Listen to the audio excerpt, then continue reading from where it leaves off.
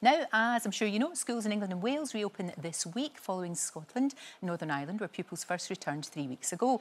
But questions remain on whether all children should be wearing masks, given that Scotland and Northern Ireland have made them compulsory for secondary pupils in communal areas, in areas where they can't social distance easily. Well, Scotland's First Minister, Nicola Sturgeon, joins me now. Thank you so much for joining us this morning. I really appreciate it. And from today, as we said, masks will be worn in areas where children can't social distance. How important do you think that's going to be? What sort of difference do you think that's going to make? I hope it will make a difference in helping to minimise the risks of transmission. We're very clear.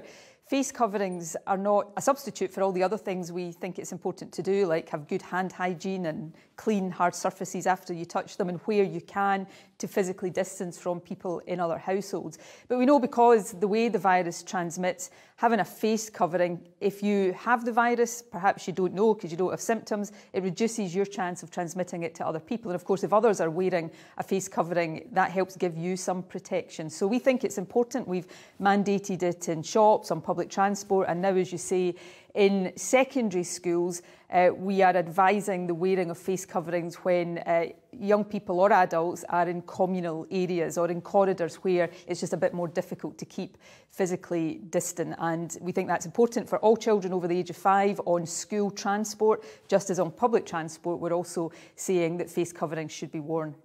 It's really interesting because you seem to be setting the agenda here. You know, the UK government at first not following your lead and then doing these screeching U-turns. You know, we've talked about masks, exams, school meals over the summer.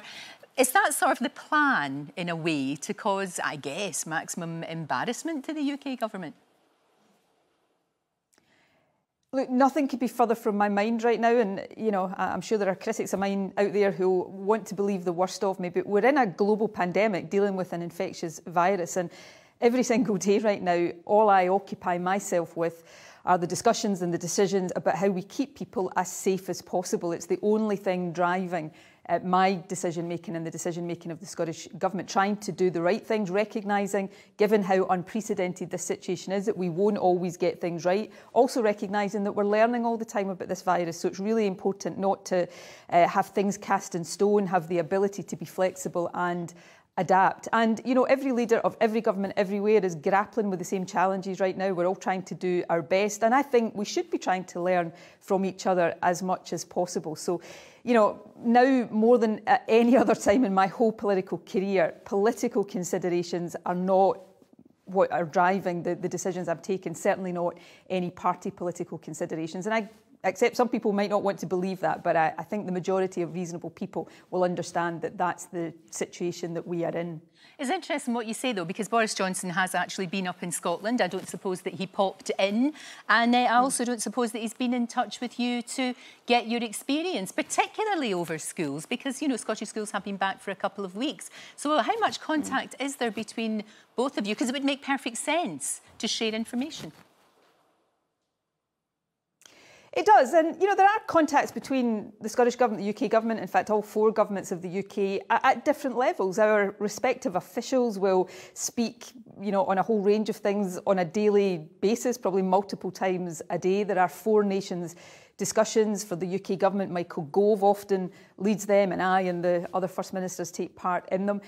On occasion, perhaps not as often as maybe there could be, there are discussions involving the Prime Minister. So there are discussions. We are all, though, respectively responsible for the things that are within our areas of competence: public health, health protection, making sure that we are doing all the right things to guide Scotland through the pandemic. They are the responsibilities of the Scottish Government, and it's important we are accountable for those decisions and take the decisions we think are best, and share experiences and learning where we can. I said, and it's a statement of the obvious, right at the outset, this is a virus. It doesn't respect borders or boundaries. It doesn't particularly care which leader is in government in any particular area that it is transmitting in. So we've got to take the best decisions we can and work together as effectively as we can. But fundamentally, I'm responsible for trying to guide Scotland through this. So I've got to take the decisions I think are right, regardless of what Boris Johnson or anybody else might decide to do.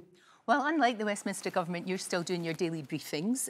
You haven't taken a holiday. I know you've got a major announcement later today about plans for the next few months. And as I say, you haven't taken a holiday. Do you think he was wrong to take some time off? I mean, I know he spent his holiday in Scotland, which was, you know, a good decision. But do you think that he was wrong to take time off?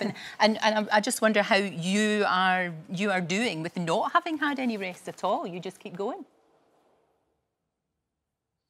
I think, listen to that question. My mother, I'm suspecting my mother's been on the phone to you to ask me about that. But look, we all have to take our own decisions. I'm not going to criticise other leaders. We're all trying to navigate our way through a really difficult situation. I'm very mindful of the fact that Boris Johnson was in intensive care with COVID earlier in the year. He's also got a very young baby. I'm not going to criticise the decisions he takes about his individual life and holidays and time off and what he does with that. I'll take my decisions, and some people might think they're right, some people might think they're wrong. This is certainly the biggest challenge I've gone through as First Minister. It's the biggest challenge the country has gone through in my lifetime and in the lifetimes of most of us. I think my place literally every day is here in the headquarters of the Scottish Government, doing my best to steer the country and everybody who's playing such a huge part in that through these difficult challenges. And that's the choice I make at this time, and others will make their own decisions. Nicola, thank you for joining us. Listen to your mum, though. Thank you. Take some time to yourself as well. So it's very important. Thank you very much indeed. Don't forget, you can watch full episodes of Lorraine on the ITV Hub and all the best clips, compilations and playlists right here on our channel. Just subscribe now and you'll never miss an upload. Click here to watch another video similar to this one, or click here to head to our channel's homepage to explore all of our exciting videos.